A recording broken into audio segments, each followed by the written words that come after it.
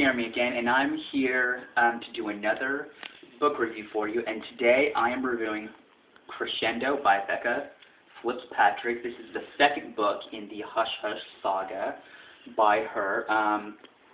And just like I always do, I'm going to read the inside flap for you. Nora Grey's life is still far from perfect. Surviving an attempt on her life wasn't pleasant, but at least she's got a guardian angel out of it. A mysterious, majestic, gorgeous guardian angel, but despite his role in her life, Patch has still been acting anything but angelic. He's still exclusive than ever, if that's possible, and what's worse, he seems to be spending time with Nora's archenemy, Marcie Millar. Nora would have hardly noticed Scott Parnell, an old family friend who has moved back to town if Patch hasn't been so distant. Even with Scott totally being with his attitude, Nora finds herself drawn to him despite her lingering feelings and that he is hiding something. If that weren't true enough, Nora is haunted by images of her murdered father and comes to question whether her Nephilim bloodline has to do with it.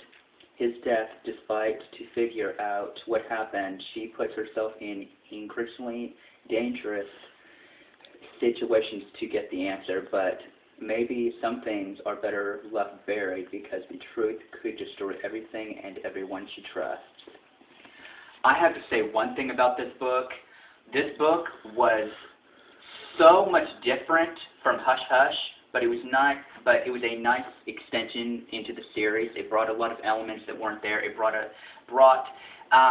now the plot twist for this one was so much bigger than the one for Hush Hush, and I will tell you guys one thing.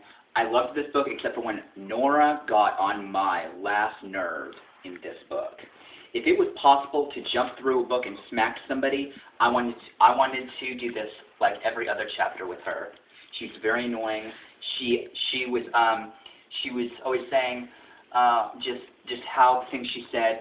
We get to learn a little bit more about the Black Hand in this book, and by the end of it, you will know who the Black Hand is. You will also get to know who murdered Nora's father. I was about to say Marcie Millar's father in the beginning. Sorry, guys. But I do want to say I do apologize because I know how long it's been since I did my review for Hush Hush. I did my review for Hush Hush 5 months ago. It's just I was in college and then I wasn't in college anymore, and so I've just been so confused on everything else, and I've just been so crazy busy and everything, and sorry guys, I don't mean to be, but I don't want to say, I want to point out a few things about the cover.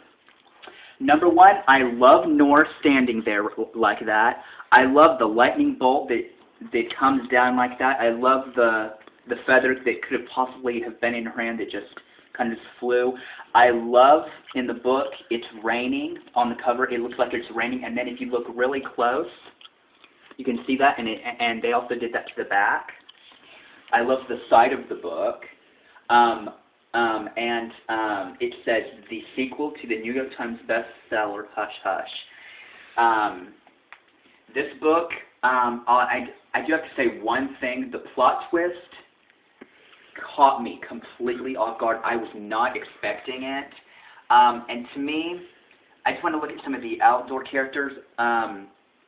You get to know more things about Nora's father that we didn't get to learn in Hush Hush.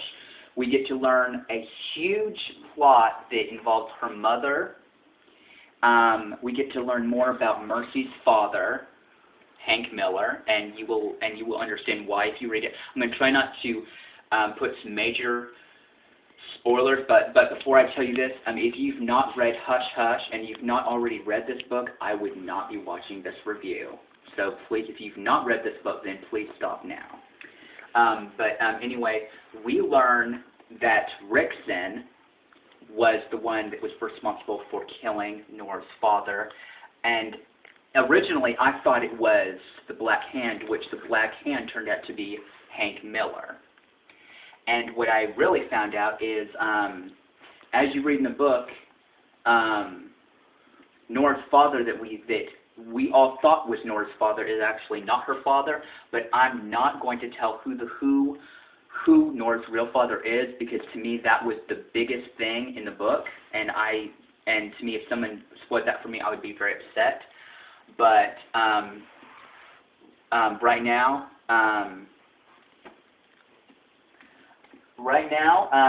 I was going to be reading Linger by Maggie Stiefvater, but instead, since I don't want you guys to wait for so long for the next one, I will be reading Silence, also by her, and I've only read the prologue, so I've just barely started. I also want to say on this book, it's taken me about 2 weeks to finish it, because I kind of want to slow down in this one because it's a bit longer, so don't feel like you have to wait forever. But as soon as I'm done with this book, I will put it up and do my review for it as soon as possible. But I hope you guys enjoyed my review for Crescendo, and I will see you guys in the next video. All right, bye.